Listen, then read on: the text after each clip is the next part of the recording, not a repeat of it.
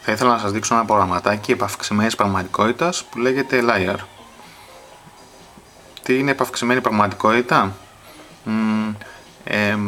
Είναι μάλλον ένα προγραμματάκι, τέλος πάντων θα το λέγαμε, που σου δίνει επιπρόσθετες πληροφορίες για τη γεωγραφική περιοχή που βρίσκεσαι, για το περιβάλλον που βρίσκεσαι, που αλλιώς δεν θα μπορούσες να σε αντιληφθείς. Πάμε να δούμε όμως λίγο στην πράξη, γιατί μάλλον αυτός δεν είναι ο ορισμός. Έχουμε φορτώσει το Layar και μπορούμε στο Layar να πάμε παραδείγματος χάρη εδώ πέρα να του φορτώσουμε τα Twitter around. Φορτώνει. Το Layar χρησιμοποιεί την κάμερα του G1, το GPS για να εντοπίσει τη θέση που βρίσκεσαι, καθώς και την πηξίδα που έχει ενσωματωμένη για να καταλαβαίνει προς τα ποια εσύ περιοχή κοιτάς.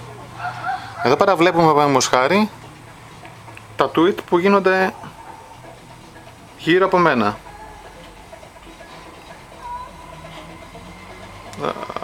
Πίσω από τη βιβλιοθήκη.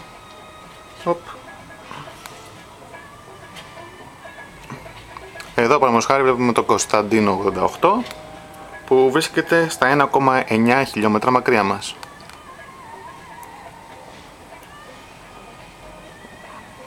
Ή στο 1,7 είναι η Λιδία Σενέ.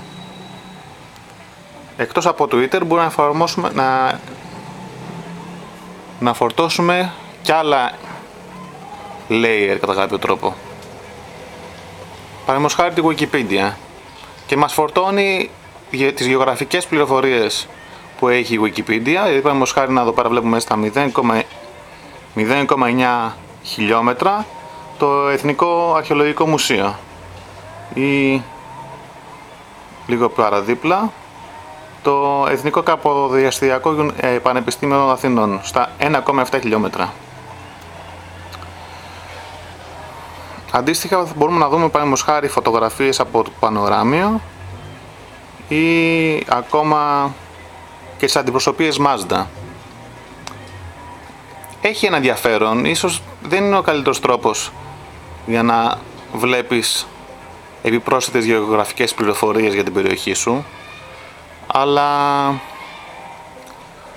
σίγουρα έχει ενδιαφέρον, και θα έχει περισσότερο ενδιαφέρον άμα βλέπαμε παραδείγματος χάρη εφαρμογές όπως παραδείγματος χάρη να βλέπουμε σε ποια νοσοκομεία βρίσκονται γύρω στην περιοχή σου, τράπεζες, δημόσιες υπηρεσίες κτλ. Αυτά. Επίσης να πω ότι το Layar έχει API που μπορείς να γράψεις τη δικιά σου εφαρμογή και να γράψεις το δικό σου layer, τέλος πάντων, για το Layar, και όπου παίζει το Layar από εκεί και πέρα να μπορείς να προβάλλεις τα δεδομένα που του δίνεις. Θα το βρείτε στο layar.com. Αυτά προς το παρόν. Ciao.